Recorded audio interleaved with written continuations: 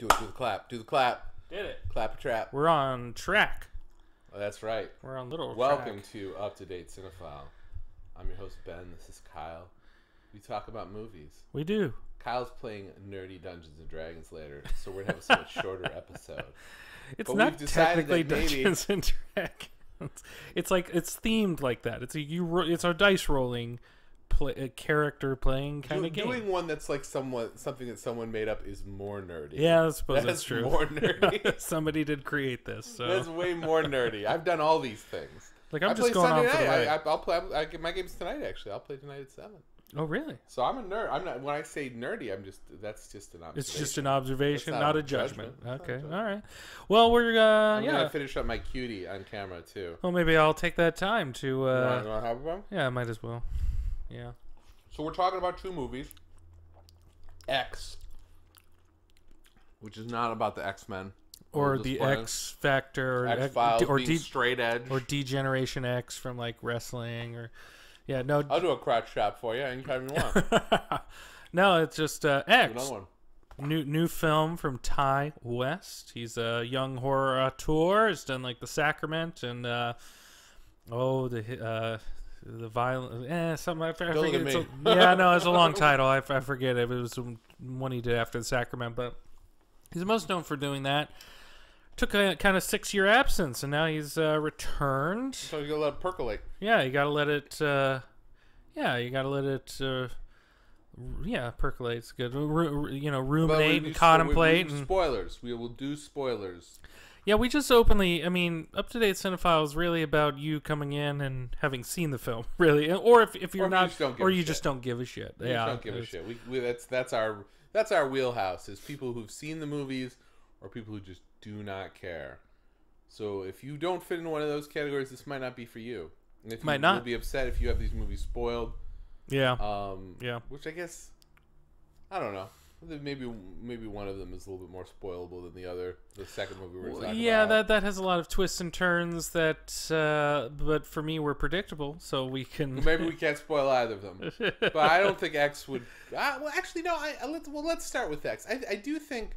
I mean, ultimately, that there is carnage, and who survives is not particularly surprising. No, But the way it unfolds, I mean, the movie presents you. You know, a bunch of people are gonna get murked. You know that from the very beginning, because the opening scene is the classic. You know, after everything has happened, the sheriff shows up with the kind of like, "Oh, what the fuck is this?" kind of energy. What is happening? What is happening? And so it almost felt like that could have been Danny Glover, been like, "I'm too old for this shit." Yeah, there's heavy Danny Glover energy, but the movie, as it goes on, presents you with several different ways or several different candidates, right, for who you think is what you think is going to happen. I will say that the way it ultimately unfolds was kind of interesting to me. It wasn't necessarily what I imagined. It was kind of the way the sort of the particular permutation of why these killings were happening. I do have to say, so what I'm most impressed about X, which could be categorized as run-of-the-mill slasher. I don't think it's that. I think it's a little elevated. It has that additional kind of technicality, style, this kind of atmospheric approach, these elongated, patient sequences that do give it the kind of elevation above its kind of strict, teenage or sexual people getting just ousted by the blade, just getting gorged. Yeah, a lot of sex. I'd say even for a horror movie, a lot of nudity. Well, it's porn. Like it's a lot of sex. They're going to make a porn. I was movie. wondering if they were going to show actual penetration. I was like, "Whoa, are we going to go all the way?" But you probably need to be NC-17. That would be a NC-17 if you're going to show actual. You don't even really. I feel like it's bad for the ladies because you don't really get any dick. You get some man ass. You do. And you get like the silhouette of a dick. You do get a silhouette of a which dick. May or may not be real, right? But I feel like they could have been a little more impressive if it is. Impressive if it's real. Yes, indeed. But I would say it's elevated. I mean, we've had this conversation a million times. I'll recap for people.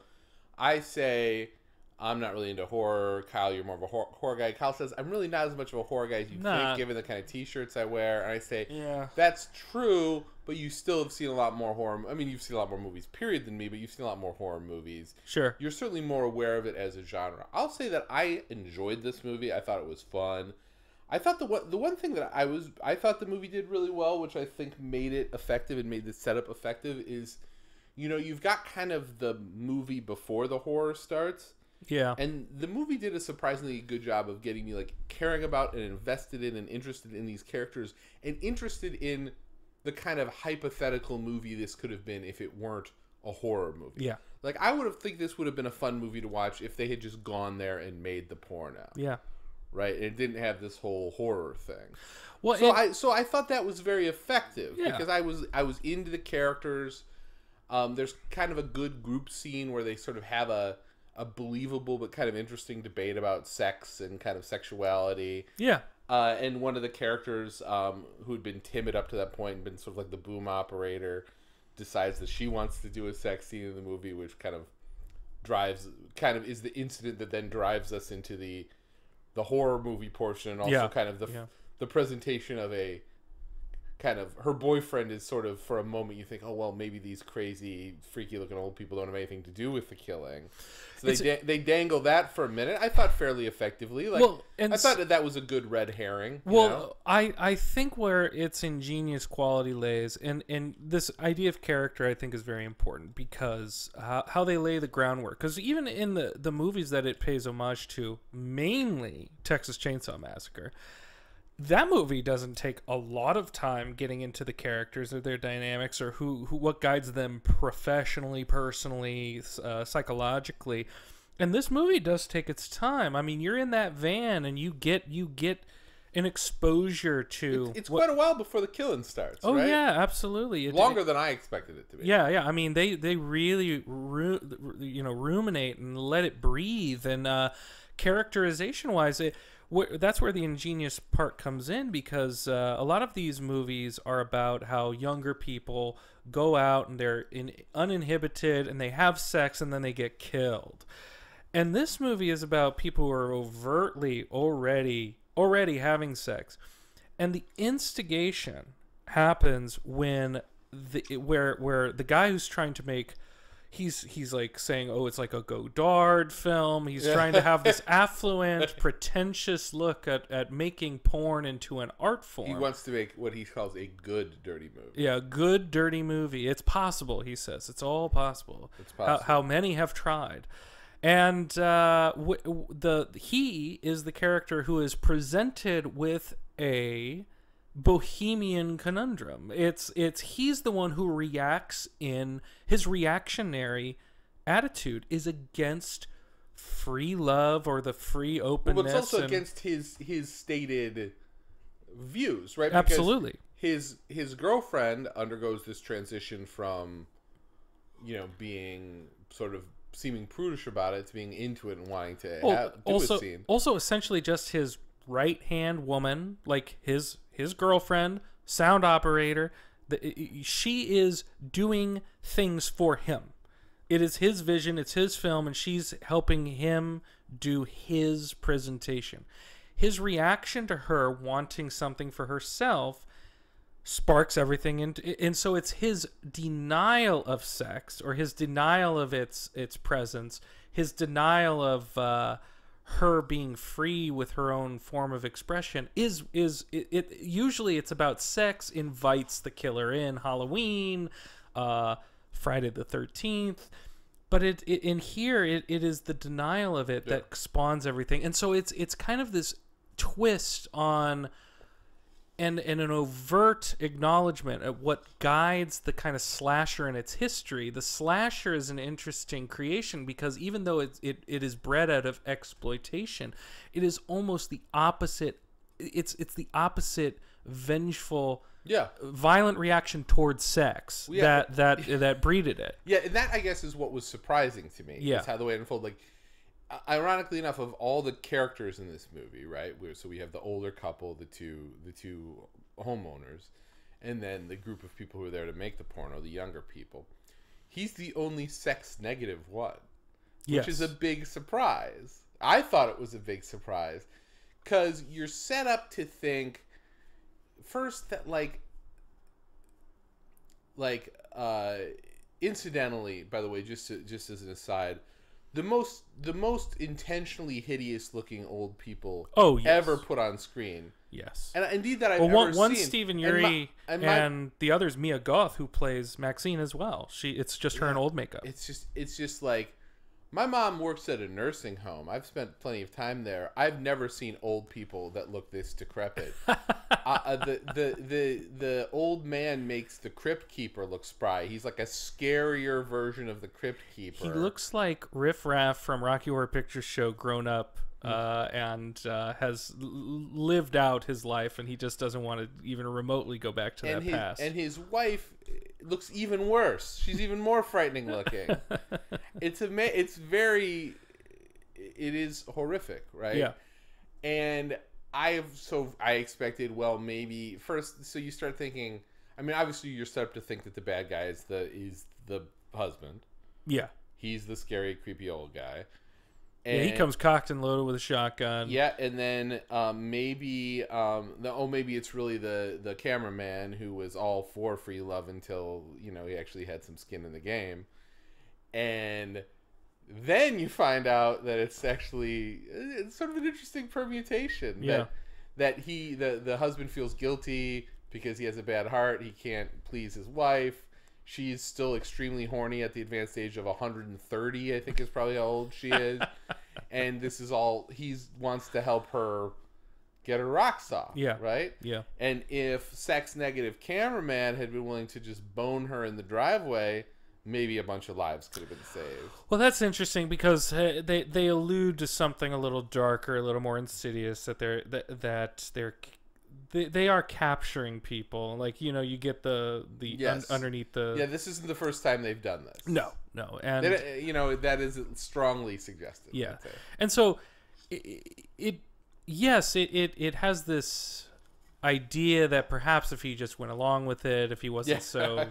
But I don't know. I feel like these two are obviously very, very demented. There is this interesting... I mean, they've lived too long. That no human should live as long as they live. You cannot expect their brains to function. And it is so interesting how they play off. I mean, there's a lot of things going on with the presentation of the old, especially the fact that Mia Goth plays both plays Maxine, the sex symbol. She's like, I'm a goddamn sex symbol, is how she declares herself. She knows she's special. Once everyone sees what she's able to do, they know she's special. And her essentially older mirrored version, her Dorian Gray, Pearl, this woman who used to be a dancer, used to be a beauty, and pines for her younger sexual self, or at least to get it on with her decrepit husband. Oh yeah, just something, she's horny. She's horny for it.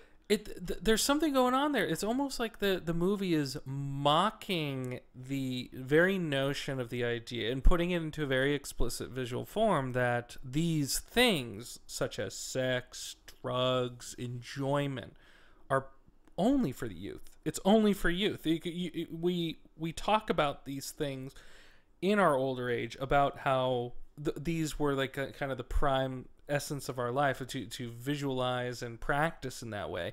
And here you have this older woman who has the yearning, like such a yearning that it comes off murderous, that they're mocking this idea that it's only for the youth. And yet also the most off-putting sex scene in the movie is not with the young people who you are probably titillated by, but when the old couple finally does start screwing, it's awkward, it's weird, it's strange. The energy in the theater was very interesting. Yeah, this is definitely a movie that I saw it. I mean, it wasn't a packed theater, but there were plenty of people in there. Yeah, mine as well. And it was definitely interesting because I was with someone and she was just like horrified by this. Some people were laughing. I found it funny. Some people were like, you could tell. But I thought that was very effective because, yes, the movie is kind of playing around a lot with the idea of what is or isn't taboo. Yeah. Yes. Right? Because yes, they're doing something that, in theory, especially for the time that it was done in, was taboo, right? Yes. You know, the movie sort of mentions that this is kind of at the front end of home video. This idea that, okay, we're going to make porn for home video so you don't have to go to a public theater and, you know, That's how it was. do what you do, right? You can do it in the privacy of your own home, right? So they're right on the cusp of that. So they're in Texas, right? And they're so worried about finding out that they leave the city, right? Because, you know, whereas now the thought of like any city in America, people giving a shit if you were making a porno in it, it's hard to imagine. Yeah. Yeah. Right? But there it's like, oh, well, what if people find out? So we'll go out to the country where it's more conservative, but we can be more secluded, right? And so they're doing this thing that is ostensibly taboo, but now, of course, watching naked people cavort is just like everyone with an internet connection has done that. And then it's like, well, what are you really going to respond to? Well, old people fucking, especially like really old, scary-looking people fucking.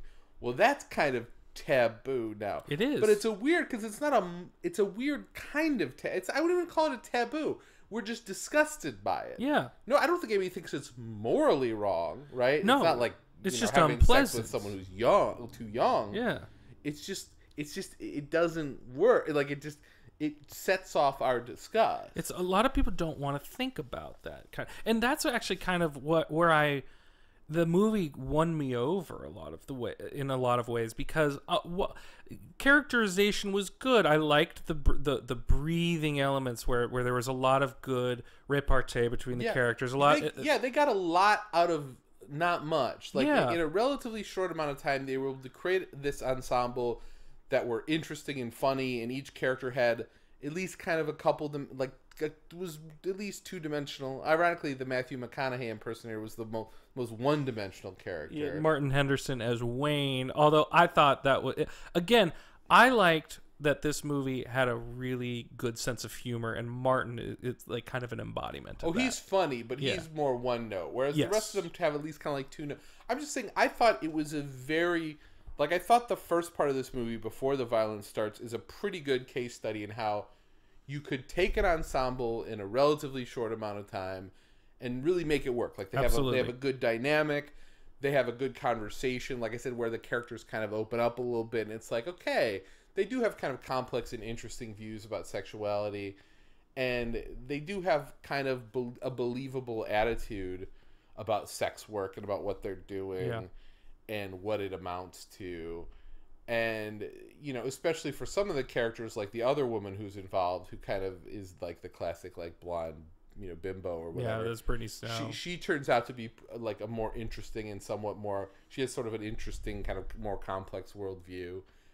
And so I just thought that the first part of it was a real case study in like doing that in a way that is entertaining and economical and moves along and is fun to watch, partially because it's just sex, but partially because, it's. I just thought, to me, that was novel, right? That was sort of I'm not saying that it's never been done, but I thought, wow, like I said, I would watch the rest of this movie just to see these characters and to see and what happens. Them making a porno play out. Yeah, because which makes the ultimate violence more impactful, right? Because you have some affection for these characters. You do, because they are all charming in their own ways. Whether it is RJ, you know, in his artistic ignorance, whether it is, you know, Kid Cudi plays Jackson, and you know you have this like blaxploitation kind of character coming on, you know, in a sex, like a very, very, I think, stereotypical, but then it's layered. He was a veteran, and he has he has kind of an affection for his scene partner that is deeper than you would imagine that someone in that profession to have. And so, and he's the one who gets killed for being a good dude. I mean, he's more than anyone. I know, it's so trad. Yeah, he gets killed for basically, you know, being conned to help the husband look for his wife. Yeah, which he is it's just a ploy. That's like the most noble thing anyone does in the movie. Yeah. It is interesting to see all these characters intertwine, react, and put them in a hot van with one clear purpose. They all have the same purpose, and they're all approaching it from very different ways. And that's all you need to articulate interesting, unique, and believable characters. And because of that, the violence that unfolds is certainly thrilling is a word that would probably be used, but for me it becomes a blend of tragic, or it's funny, it's humorous, because I think Ty West is having a good laugh at there's definitely a lot of winking. Oh yeah, there's a huge amount of self-awareness involved in this movie that I was wildly impressed with. That it's that self-awareness and that confidence. He has a confidence and how he elicits terror but also humor, which have always kind of been entwined together. You know, it's about ratcheting up a reaction to things and terror and having that tension in a scene. I think there's a masterful stroke of genius in this movie, and it's actually the best sequence of terror is when Mia Goth's Maxine goes into the water and the camera slowly pans over to an alligator in the water, and then you have this omniscient, godlike view of this alligator. That was great. That was a great piece of suspense. Stunning piece of work. And it doesn't get better than that, but that's not to take away from what is a competent rendition on the familiar of the slasher by also integrating a lot of interesting ideas about where the characters go, how what their fates entwine with each other, and then a kind of campy, immersion into humor that I found to be quite successful. Yeah, I think the word you used, confident, is really good word to describe this movie. This movie, I think it's really good. I mean, I don't think it has a false note. I don't think it drags at any point. I think it's a movie that's clearly like it's not a movie that's like stuck between a bunch of different ideas. Like I know I've come back to it a few times, but like one of the horror movies we did last season was Antlers, which was just a classic example of a movie that was stuck between like way too many ideas and not doing any of about them correct, what it was trying to say or what it was about. Right? This is a movie that knows exactly what it is and does it in a way that is sort of artful and interesting, has some novelty, has some humor, and it looks good, right? It's just an attractive movie. Yeah. It does like the trick of having the porno scenes like shot from the POV of the camera, which I liked. I mean, sometimes that stuff doesn't work for me, but in this case, I thought it was. Well, yeah, and it was cool. And then we're at the cusp of, as you said, like the porn for the video market. But 1979 is kind of a culmination of an end of an era that was defined by its exploitation of violence in one realm and the emergence of porn and the exploitation of porn. I mean, this is I think I called it Texas Boogie Nights Chainsaw Massacre. And it has it's an interesting splice, a synthesis of these two realms that again we're always informed by each other, but for this one it seems to empower both at the same time, because it is kind of the synthesis of that decade, and it's going into obviously we're going to change once 1980 comes around. Porn changes, cinema changes in a different way, but 1979 is an interesting choice. Porn is so interesting, right? Because I was talking to a professor a long time ago. He was just talking about like the things, the sort of debates that have, like the way that debate in the classroom has evolved. Where when he was in school, like porn was just a huge topic. Like people would just fight about it. And now it's like nobody cares. It's just so normalized. Everyone's seen porn. I mean, I'm even young. I always talk about how old I am. I mean, I remember like my friend having a VHS tape and us watching it together when we were teenagers. Like, I mean, so like the time when this shit was like hard to find and it wasn't ubiquitous and it couldn't just come through the internet, right? But I mean, if you think about like porn, marijuana, I mean, there's just a few things that are gay, and sort of different sexual preferences in our lifetimes. There's just been, since from when this movie was made, which is, or when the period it depicts, which is 2 years before I was born to now, probably one of the most dramatic changes.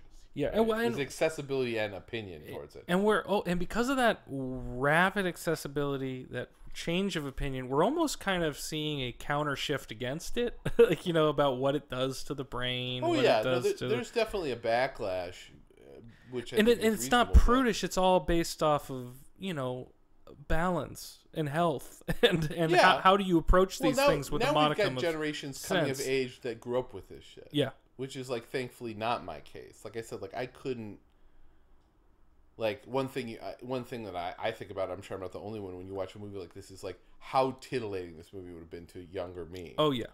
Versus Absolutely. How kind of it was like, I mean, these are attractive people getting naked, so that's always nice.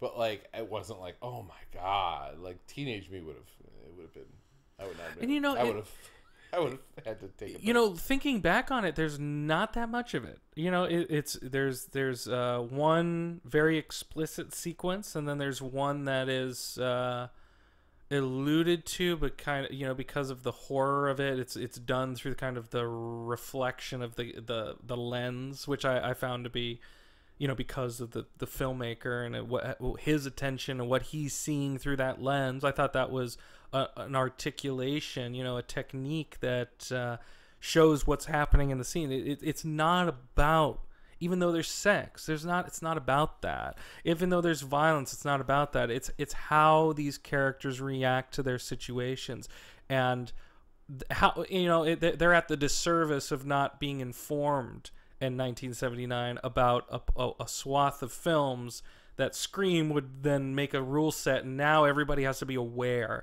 Everyone's aware of how horror movies operate. And so this is kind of taking it back, taking it to a period where it wasn't informed by this, and making it just pure and what horror was about, utilizing people's kindness against them, utilizing people's ego against them, utilizing people's fascination with or apprehension with sex and with things that are taboo during that time.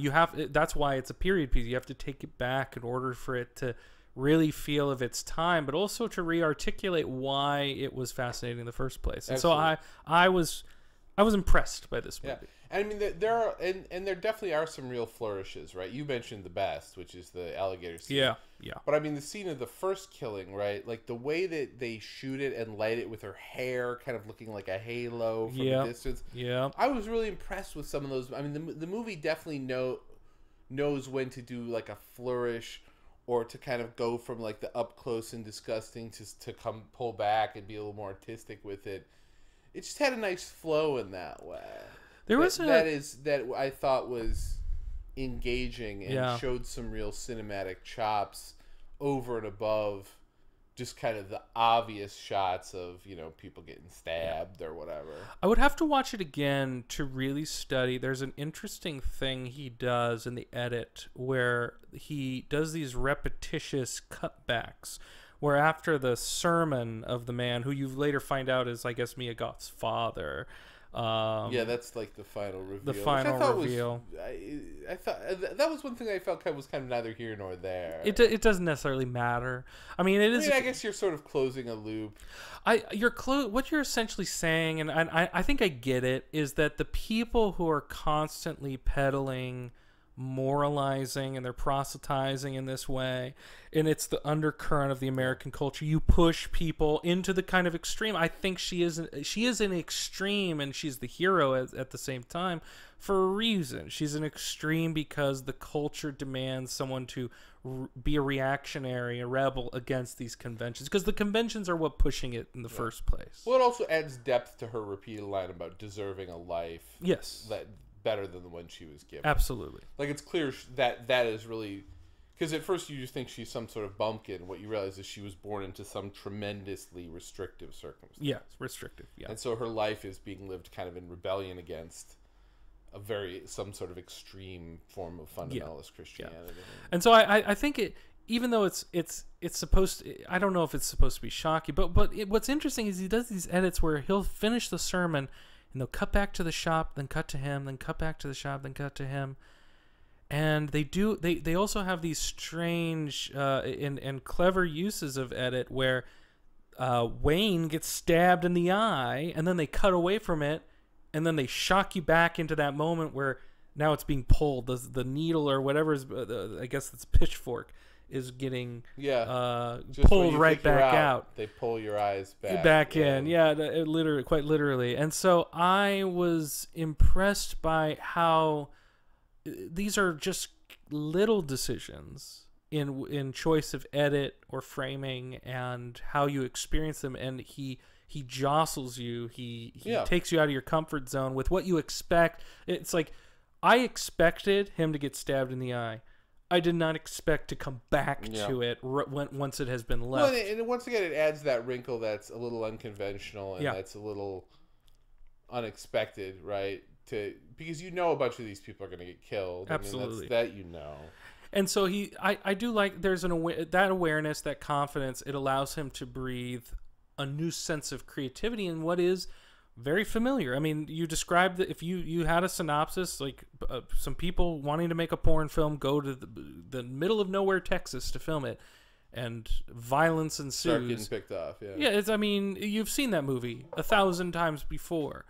How do you do something that's familiar but breathe a new sense of confidence and creativity to it? You do what Ty West here. Yeah. So I mean, I think bottom line, I think people, if you think this movie's for you, you'll probably enjoy it. Yeah, it's not really my kind of a movie. I like, back to the horror thing, but I enjoyed it. I mean, it was a normal level of anxiety producing for horror movies as they go for me.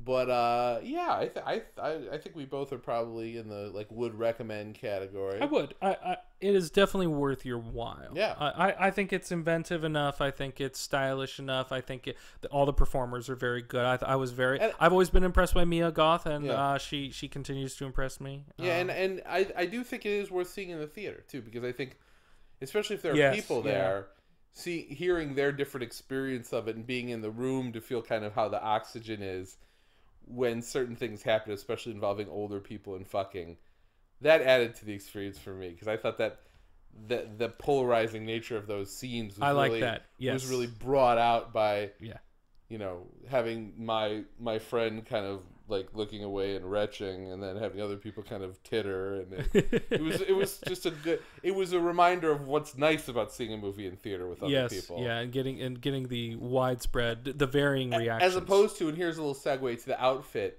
Before that movie started, I thought I was gonna have. I like to sit a little closer than most people. Me too. Yeah. And so I was in the third row. I like. So you were talking about AMC. Yeah. Third row AMC would be ideal. I realized this the other day when I went to see the outfit. I was like, I should be in the third row. Yeah. Like, because I was the person at ArcLight, which had some space. I sat in the front row. Yeah. Sat in the front row. Loved it. Yeah. So I agree with you. So so I thought I was going to have the row itself, and then someone shows up. It's an older couple, and they proceed to first disinfect. Well, she disinfects not just her seat, but I would say 6 seats. 7 seats. Jesus. Which shows both a weird paranoia and also, quite frankly, a misunderstanding of how COVID works. Because it's airborne. It doesn't just, like, sit on the chair. But she's, like, right at these chairs down. To the point that I think for about half an hour, the smell of, like, wipes just lingered over us. And then they proceeded to, like, basically bust out, like, a Chinese takeout meal. And start, like, come on. The worst. I guess maybe that's part of why they wanted to clean it up, because you don't want to eat in a dirty plate. No, I suppose not. But they came in like halfway through the trailers, and she comes out with a wipe and she starts wiping. I'm like, okay, I don't think that's gonna help you, but and then she just keeps wiping and wiping and wiping. I was like, is she gonna be still wiping when I mean, thankfully it's AMC, right? So she had another 10 minutes. Yeah, she had a decent amount of time. But it was I'd not seen anyone operate on her level of disinfecting. I'm surprised she was out of the house. Were you ready to transition? No. I just wanted to tell my story about theater experience. I think we recommend X. We have divisive opinions about the next one. Well, I'm interested to hear your, because I mean, I said I liked the outfit. You said you hated it. I hate it. I will say that I can tell already that your intensity of response is going to be higher than mine. Yeah, probably. Setting aside the quality of the response. Yeah. Because I did not love this movie. No, I'm sure not. But I found it to be mostly entertaining with some caveats. So why don't you just tell me why you hated it? Okay. 'Cause that'll be more interesting than what I have. I hate thrillers like this. And what I mean by this is that they are so ingrained in their sense of cleverness that they overwrite themselves. This script is constantly overwritten. Okay, I see where you're going. It's prescribing everything to a T, to the point where it's illogical to me. Where scenes happen where I'm like, that scene didn't need to happen. The only reason it happened is so you could explain to me, the audience, what's kind of going on in the background. Particularly, there's a scene where the secretary is played by Zoe Deutsch. She's dating a gangster played by Dylan O'Brien named Richie. They are dating secretly. All you needed was the small little look that Mark Rylance's character Leonard, who is the tailor. She works in his post. The tailor of Panama. The tailor of Panama. Yeah. And it's his shop. All these gangsters kind of use it as a backroom drop. You know, he is the tailor for the Chicago gangster of the area. And Irish gangsters. Happy St. Patrick's Day. Roy. Roy is the name of the character. Irish Mafia in Chicago. And what ends up happening is that she has like a little glance when Richie's at the shop, and Mark Rylance starts saying something like, "Hey, maybe you should see this guy. He's the clockworker's assistant." And she's like, she's trying to set him up with some nerd. And she's like, I don't like nerds. There's I like bad boys. Yeah, there's two examples here. One, they overwrite her reaction. She like over explains like her relationship to her father. She over explains that, she's like, you saw me giving him a look, so that's why you want me to do this. I'm like, guys, you do not have to explain these things. We are an audience. We are perceptive. We can watch these things. We can have this unfold naturally. But the filmmakers are not confident you will get it. They are also, I think, condescending to their audience, which then comes in a scene where Richie and her name's Mabel.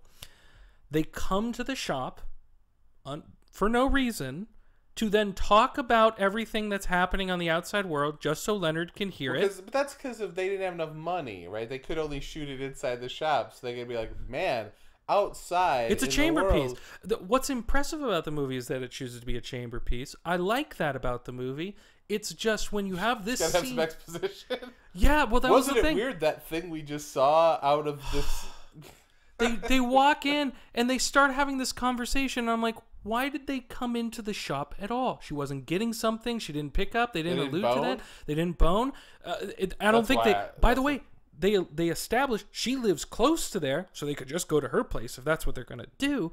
They simply wrote that scene for audience exposition, and from that point on, I was pissed off about the movie, and every twist was prescribed. Every twist was nonsensical. Kyle's in the sequel to Drive Angry called Watch Angry. Oh, it was so aggravating. And then by the last 20 or so minutes, I was just done. I was like, I don't care what happens to these characters. I hope they all die. I hope a fire starts and they're all in there and they die. And I just didn't care. I do think Mark Rylance is very good in it. But he is not enough. Rylance. He's, he has not been doing great work lately. The guy's got to eat, man. I know. The guy's got to eat. Go back to the theater. That's where he started. He's not making as much money in the theater. Come on, let the guy have his money. Eat. That's for true. He's got to put food on his family. Food on the family? He can put food on my family. And the best sequences in the movie are simply him, which I think he must have put a lot of effort in learning to cut material, or at least believably, or at least they integrated it nicely, that it's not necessarily his hands doing it. Whatever it is, him narrating over the process, the 228-step process of making a suit. You only get one, the first, the second, and then the last step. So many of the steps. The other 225 steps remain unclear, so do not expect to learn how to make a suit from this movie. No, but then that's not happening. This is the thing. This is written by and directed by and co-written by Graham Moore. He wrote The Imitation Game. Another film that does not trust its audience to establish itself in that world, the Enigma Machine, but also with, you know, kind of getting into the rhythms of his character and the criminality of homosexuality during its time.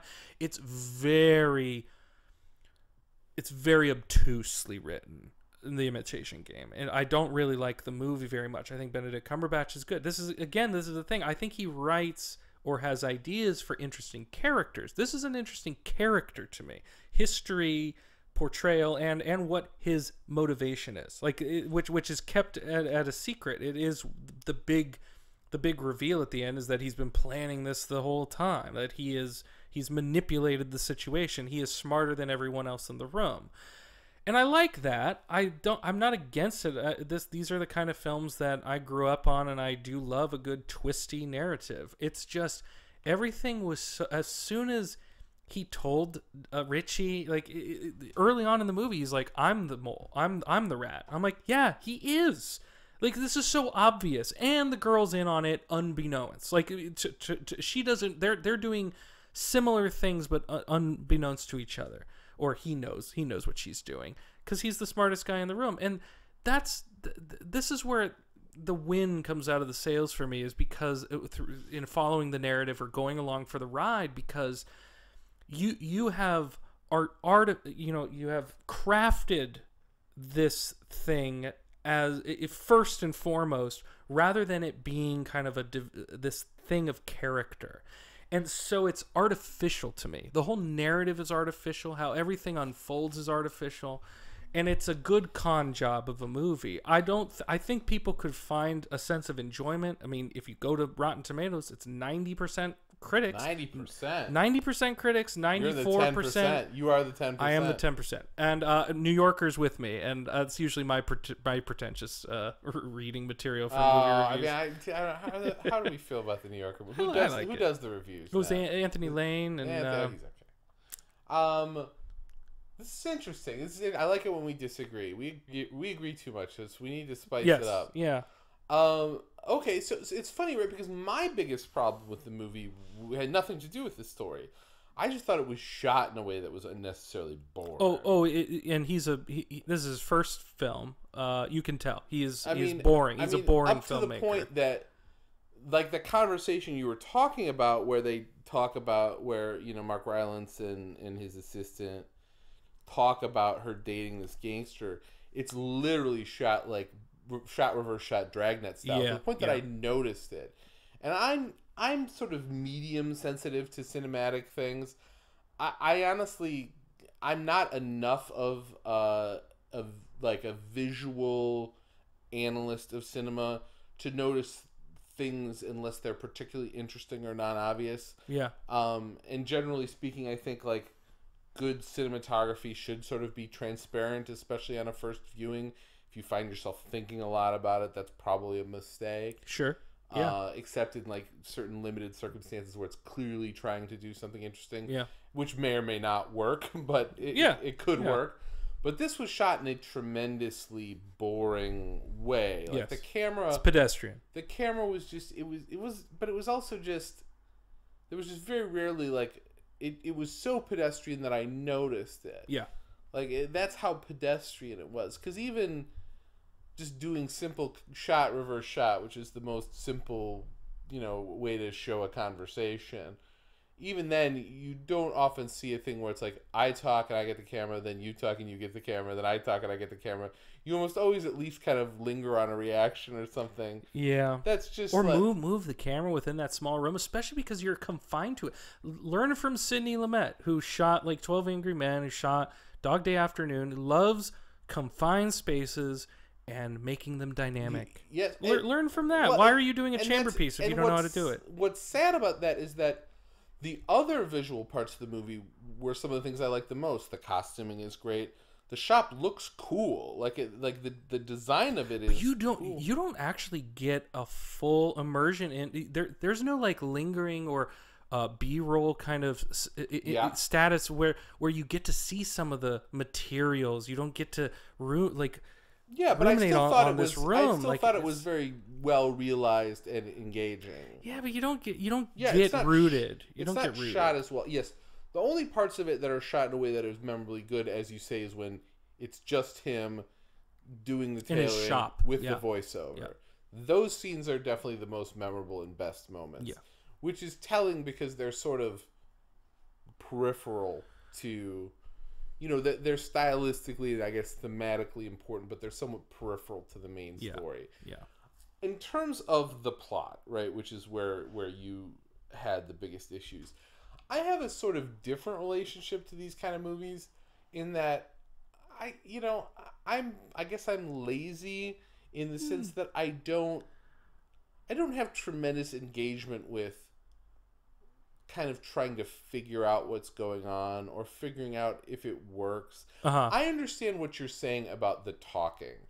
I think this movie is conceiving of itself, or ends up seeming unintentionally, I'm not sure which, as kind of an old-timey, talky kind of movie. There's a lot of talking. There's a lot of dialogue. Which threw me off just a little bit because of that, because I understood where its influences are. It reminded me of a 1930s gangster film. Yes, it's very old-fashioned in that it's but like he talks an early about, talkie. There's a lot of talking. He talks about James Dean, so it should set this movie if he leaves London. If he leaves London when James Dean and the he alludes to the idea of blue jeans becoming taking on the culture, and that he needed to leave England because of that. He talks about this.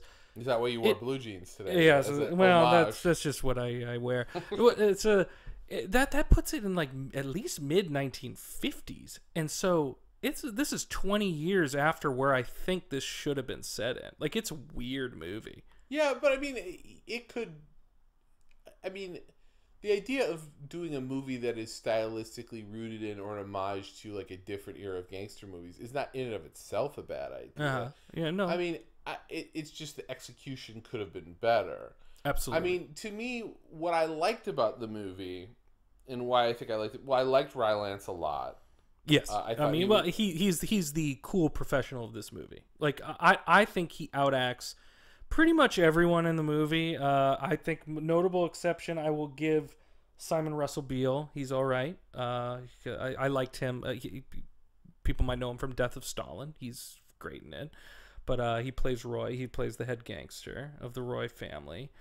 I like him.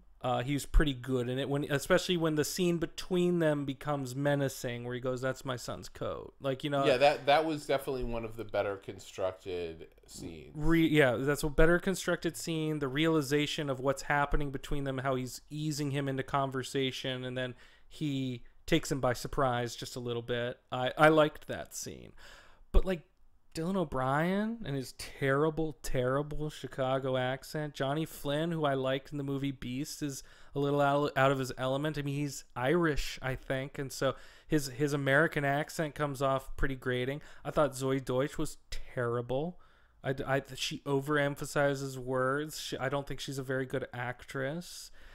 And so a lot of the pieces that are essential to a chamber piece is performance and character were really underwritten for me. And that's the problem. This movie is overwritten in its context of, here are my twists and turns. He's plotted it out. This is where I'm going to take my characters. And he left the characters as these kind of empty pawn pieces for the sake of his own, I don't know, his sense of cleverness, which I think is by half. And so this movie upset me because of that. Mostly because I'm like, this could be entertaining for other people, but this is not entertaining for me. This is boring, and this is and it frustrates me because they think they're getting one over on me, and they weren't, and it was frustrating. I mean, it's definitely not like we're not in the territory of your charades or your usual suspects in terms of like actually interesting twisting and turning. No. I mean, yes, that he's got something cooked up.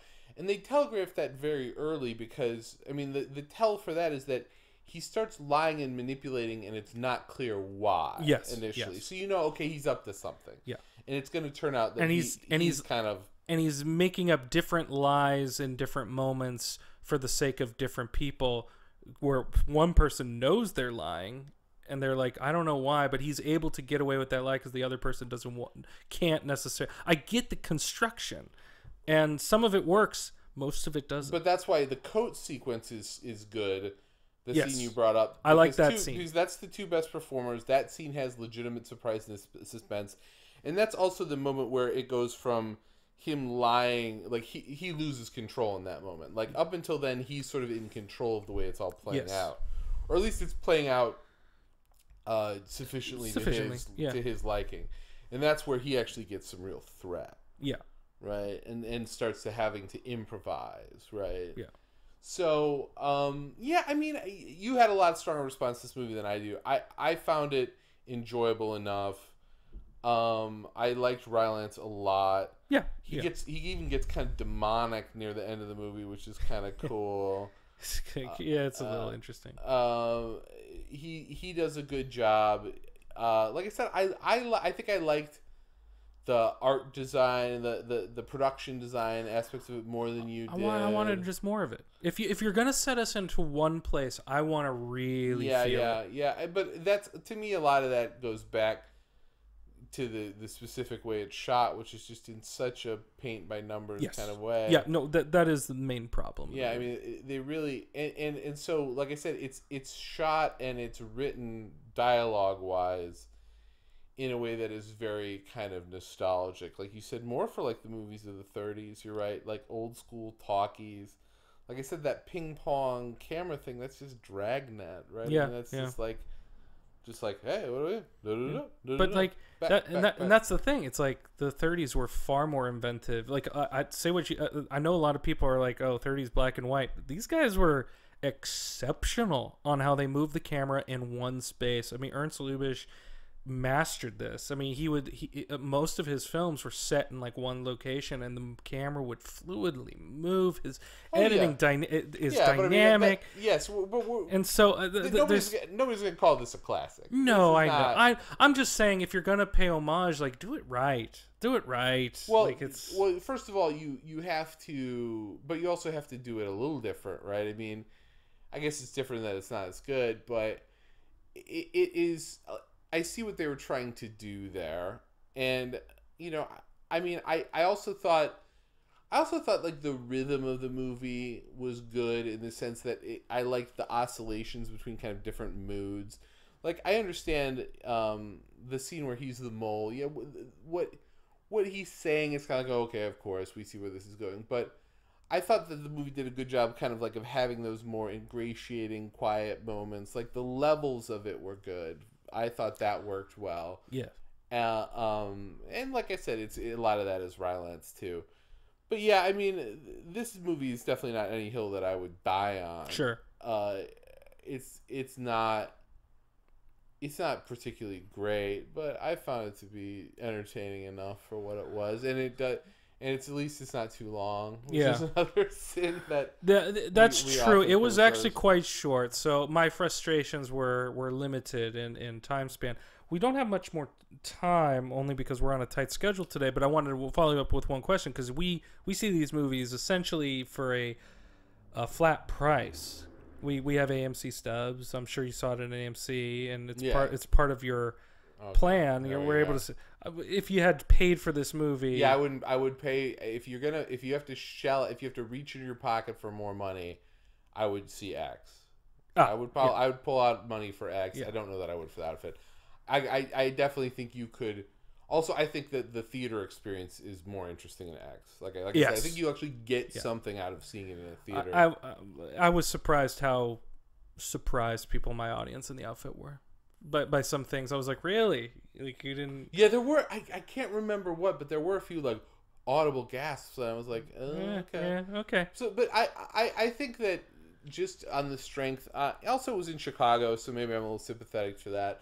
But on the strength of, like, a decently twisty plot, that I agree is marred by a few scenes that are kind of, this is like the classic example of the scene you don't write, where... It's two people having a conversation that they would never have for some sort of exposition reason. It's so aggravating. But on the strength of, I mean, I didn't particularly have such a negative response to the performance as you did, and we both like Rylance. I think as a streaming home watch option, Okay, you might enjoy it. that's fair. Well, we should wrap up. Thanks for joining us this week. We'll be back next week. We got I think we're gonna do The Lost City and Everything Everywhere All at Once, which I'm super excited about. I hope it doesn't suck. If it sucks, yes, we're gonna be me sad. too.